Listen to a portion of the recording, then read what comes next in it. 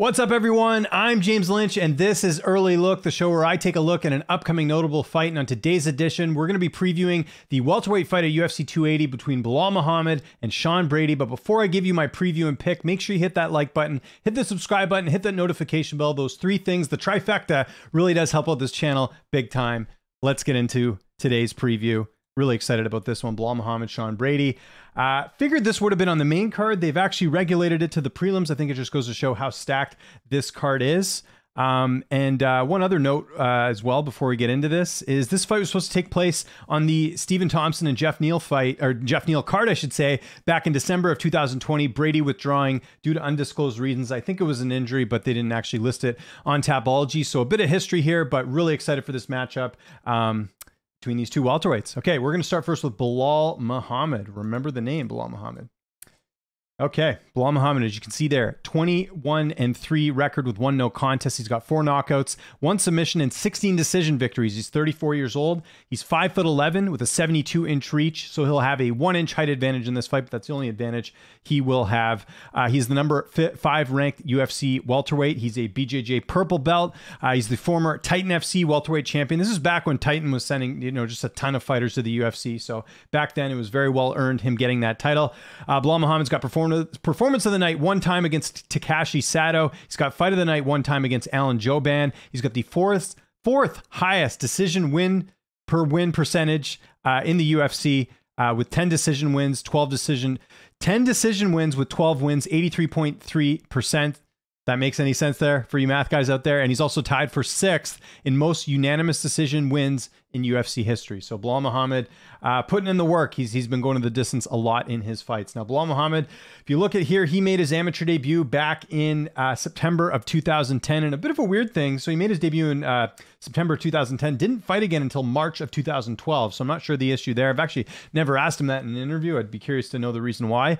But yeah, a little bit of a gap there. And then he ended up making his professional MMA debut shortly after that in August of 2012. He made his UFC debut in July of 2016, a great fight with Alan Jouban. He didn't end up winning, but it was a very entertaining matchup. It was actually at that card. That was the Eddie Alvarez and Rafael dos Anjos card back in the day. Belal Muhammad is 12-3 in the UFC. He's got 3 stoppages. Some notable wins for Belal are mainly his last 3 fights.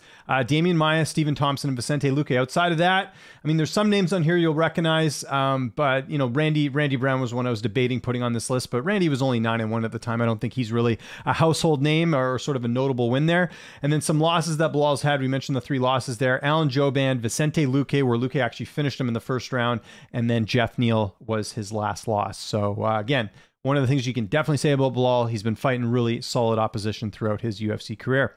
Belal's only had a couple injuries. Actually, he's only had 1 injury that forced him out of fight. He was actually supposed to take on Zaleski at UFC Fight Night 137 back in September of 2018. He had an undisclosed injury for that. And then he was supposed to fight Diego Lima the first time back in December. That was a COVID test, a positive COVID test that took him out of that fight. So pretty healthy overall, pretty active. You look at it here, he's fighting at least 2-3 times a year, which is great. He's had 2 layoffs in his UFC career. We'll start with the first one. Going from Lyman Good here to Diego Lima, there was a 232-day layoff. And then going from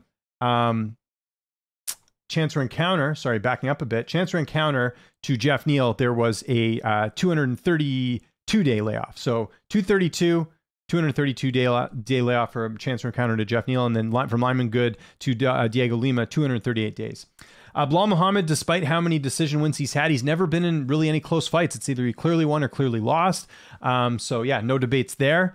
And that's pretty much it for Belal Muhammad. I mentioned some of the accolades there, BJJ purple belt. Belal Muhammad right now training at Valley Flow Striking, was training a lot at Rufasport, but the band is sort of broken up over there. So I don't believe he's training out there. And I know he's done some training in Vegas too, but I think just for this fight, pretty much back home in his home city of Chicago, training at Valley Flow Striking over there. Okay, let's get to his opponent, Sean Brady. Again, a bit of a shorter breakdown here today because there's not a ton to work with.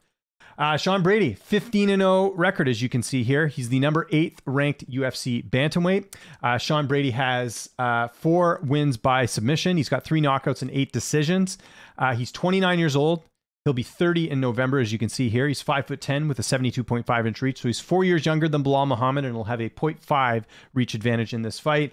Got to mention the fact that Sean Brady is a former CFFC welterweight champion. That is one of the best regional promotions on the planet.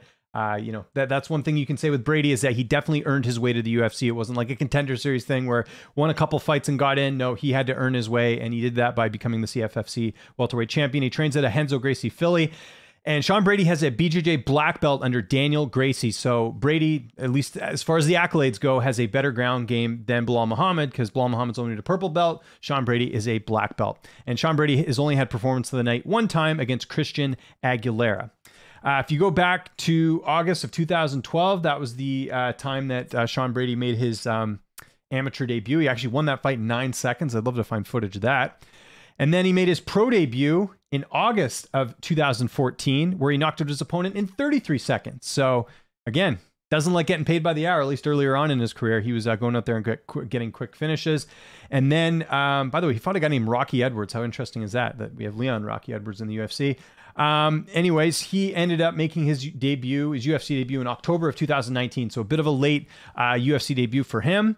And just to give you an idea of how much more experience Belal has, Belal had already had 10 UFC fights by the time Sean Brady had made his UFC debut. So just putting that in a little bit of context.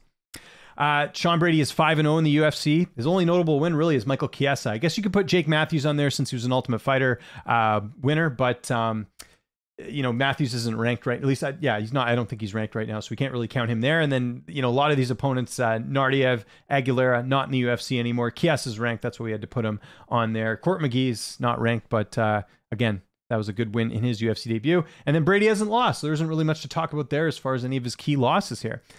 The one thing with Sean Brady, ever since he's made his debut, you see how active he's been. Just the one fight in 2019, because that was later in the year.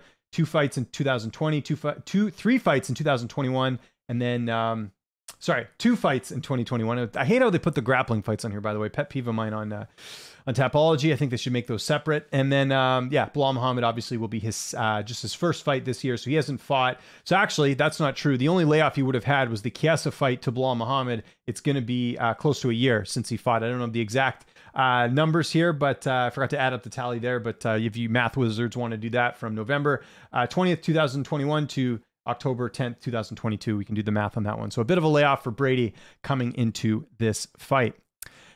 As far as injuries, he's only had one injury in the octagon, and that was against Kevin Lee. He was supposed to, remember, Lee got a rib injury, and then he was supposed to rematch Lee later that year, and then he had an undisclosed injury as well, so not really sure what happened in that. Although I will mention, after speaking to Brady ahead of this fight, he did have no surgery. He had an issue with his nostril. He was only able to breathe out of one nostril. That's why a lot of people fixate on the Michael Chiesa fight, saying, oh, he had bad cardio in that 3rd round. Well, according to him, and again, I'm not a doctor, but I'll let you guys decide for yourself, he believes his cardio will be a lot better because he actually fixed that in his nose. So he said basically, for a lot of his fights, he's been breathing out of one nostril. He broke his nose years ago. He finally got it corrected, and he's just saying right now that his cardio is off the charts. So don't think that'll be an issue in this 3-round fight. Okay, let's take a look at the odds here. A lot of the books having Sean Brady as the favorite. I believe he opened as he did open as the favorite. For some reason, I thought he opened as the underdog, but I remember at one point he was the underdog. I think the line is sort of gone back and forth here, but if you look at like the reference, so some books had him opened at plus 190, and now he's been bet up to minus 150. So how am I going to go in this one? Who is going to be my pick? Well, I will tell you that 1 second here. So this is, whoops, I didn't mean to do that. I meant to get back on the monitor. There we go. That's what I wanted to do. So yeah, really tough fight. Because again, both these guys have really good wrestling. They both have good stand-up, and I think their cardio is both good as well. Again, I'm gonna lean to the side of Brady that says that his cardio issues are not going to be a problem here. Brady's never lost, which can be good or bad. It can be good in the sense that, hey, this guy's beaten everyone. It can be bad in that, hey, he hasn't been tested. He doesn't know how to deal with adversity. We'll sort of figure it out there.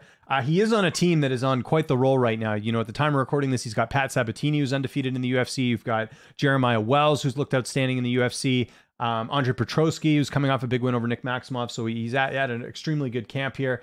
That's got to be a positive going into this fight. And, physically and even age-wise, I mean, Brady is a little bit younger here, but physically they're pretty similar in terms of what, the height and reach and all that different stuff. There's no major advantages in there. Like I said, I think they're both wrestlers, both have good stand-up, both have some submission wins as well. I wouldn't say any of them, either fighter excels in one particular area. Like, with a certain fighter like I don't know, just thinking like like a Hamzat Chimaev, for example, who we just saw last weekend at UFC 279. Like, he's got a great ground game. We saw him get a nice submission over Kevin Holland, right? So we know that that's like a plus that he has. Whereas like these two guys, I don't think they excel in one particular area. They're just very good, well-rounded fighters overall. So this is going to be a tough fight. I will say this. I do not think we'll see a finish in this fight. I think this is going to go down to the wire. Both guys extremely durable. Brady never lost, never been finished. And Belal's had one loss by stoppage against Vicente Luque. And that was in the first round, but then he sort of proved that point in the rematch with Luque by taking him out. Again, Belal's fought the better opposition, so I could see some people saying, okay, maybe he's been a little bit more proven here, but I'm going to take a little different approach with Belal's last three wins, I should say, that I think are important for the context here. So, and it's unfortunate the Leon Edwards fight didn't end up, coming to fruition with an ending in the eye poke because, I really think that was the best test that Belal was going to have to figure out how good he is. I still have my doubts on how good Belal is, and this is why. So he fights Damian Maia. He fought him to a decision. I mean, let's call it like it is. It was not a very good fight.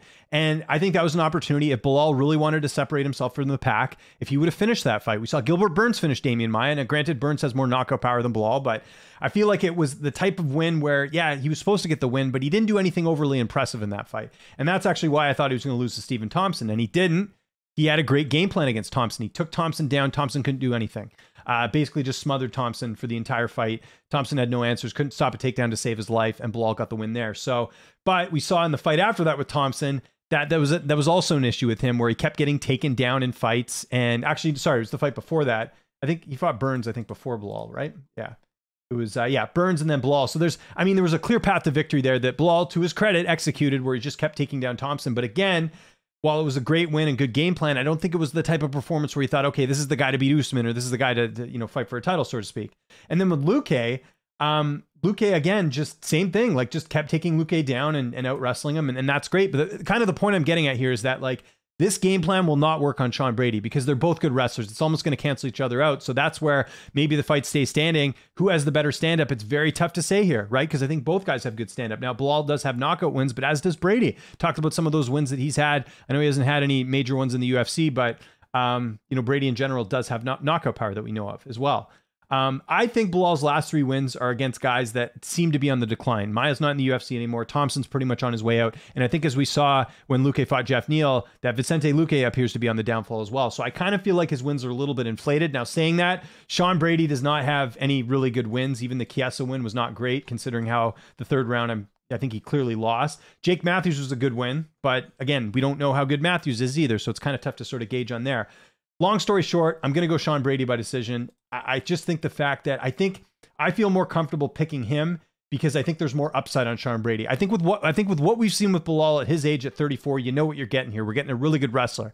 But again, I think Brady is a very good wrestler himself. I think he's got the edge on the ground with being a black belt. And I think in the stand-up, Brady can hold his own as well. So I think Sean Brady is going to win a 3-round decision here. I think it won't be close. I think it'll be decisive. I think it'll be a clear either 30-27 or clear 29-28 decision for Sean Brady in this fight. But I think Belal's durable enough that he will go the 3 rounds in this fight. And a bit of bad blood here. I know Sean, just speaking to him, very upset with some of the comments that Belal's made, saying all types of stuff. And Brady's not that type of guy. He's a guy that just puts his head down, gets it done. I think that will also play into it a little bit because there's no distractions for Brady. He's not on social media having arguments with fans and stuff. He's just in the gym training and stuff. So again, that's another reason why I think I like Sean Brady in this fight. So there we go.